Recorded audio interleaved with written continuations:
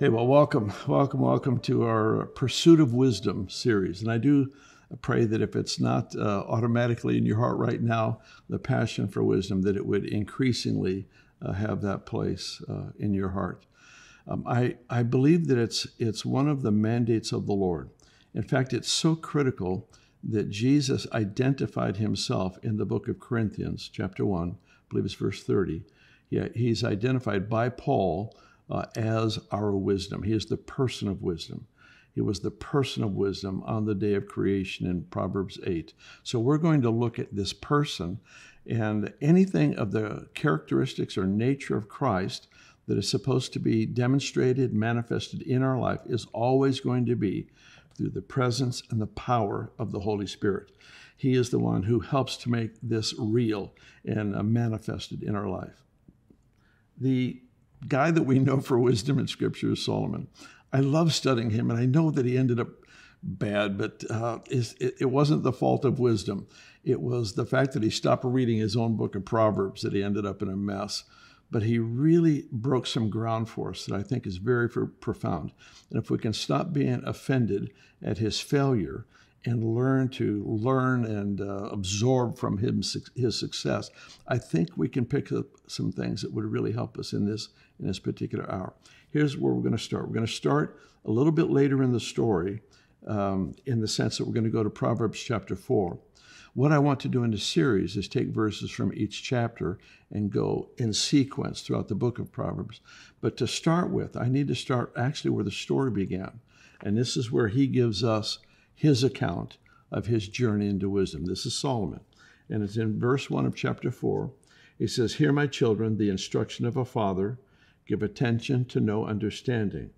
For I give you good doctrine. Do not forsake my law." And here he starts unveiling his personal journey. When I was my father's son, tender and the only one in the sight of my mother, he also taught me and said to me, "Let your heart retain my words, keep my commands, and live. Get wisdom, get understanding. Do not forget nor turn away from the words of my mouth." And it goes on from there. He begins to illustrate the nature of wisdom, the power of wisdom, and how wisdom actually keeps us safe. It guards us, and on and on and on the story unveils. But what struck me is we know Solomon was given this visitation of God, which we'll look at next, this visitation of God where he was given an opportunity to make a choice. He could have anything he wanted. He had found such incredible favor with God that the Lord showed up in a dream and invited him to choose anything he wanted. He didn't choose long life. He didn't choose wealth. He didn't choose any of the things that many others would have contended for. Instead, he chose wisdom. And how did he know what to choose? I'd like to suggest David prepared him for the choice. David was the one who, when his son Solomon was small, he began to train him to know what was important in life. He had learned through his own ups and downs, through his own successes, through his own failures, that the real issue of life was to function in divine wisdom. Divine wisdom is that partnership with the mind of Christ that actually becomes illustrated and manifested in and through us. And so Solomon is trained from childhood. Son, choose wisdom. Son, choose wisdom. In your wisdom, make sure that you get understanding. This is the principal thing. This is the valuable thing. And so Solomon, when he is older and he's now king, and he knows he doesn't have what he needs to be king, and the Lord shows up and says, "You can have whatever you want," he was prepared to make the right choice. Here's the deal. I think you and I can prepare ourselves for future decisions by positioning our heart and our mind for a readiness for what God might put in our lap that would be unearned, perhaps even unexpected, as it was for Solomon.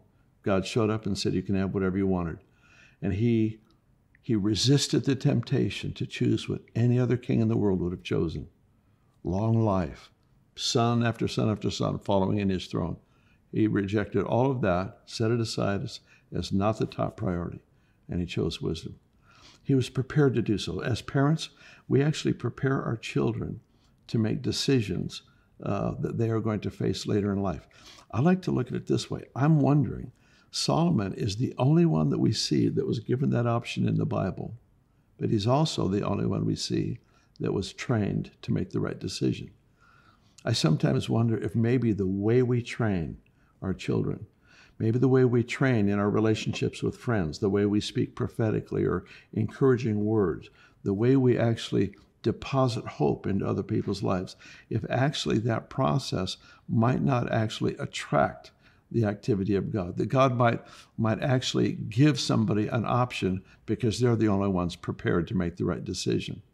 You and I have a tremendous role in preparing people for a supernatural, really fulfilled life in ways that is ignored by so much of the church. And you and I were born for significance. I don't mean big title, I don't mean fame and all that stuff. I mean significance in the eyes of God and significance in the sense that we fulfill our purpose. And wisdom is at the heart of that you and I could live in and function in divine wisdom. There's this passage out of Ephesians chapter 4 that says, "Let no unwholesome word proceed from your mouth, but only such a word as is good for the moment, that it might give encouragement or strength to those who hear, according to the need of the moment, that it might give grace to those who hear." Think about that with me for a minute. Don't let unwholesome words come, but instead words that prepare people for grace. Can you think with me? Grace is a God-given gift. It is divine favor. It's divine enablement.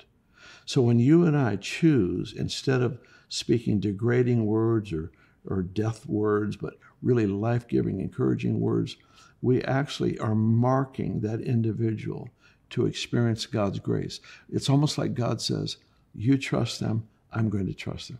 Now, I understand he's sovereign. He can do whatever he wants, but he has chosen to co-labor with us. And part of our role in life is to bring strength and encouragement to people around us and to speak words of great hope that attracts into their life that sense of opportunity and purpose that they might not have had otherwise. I think that's what happened to Solomon. And I want to encourage you as you consider this subject and the pursuit of wisdom in your own life, how to prepare yourself.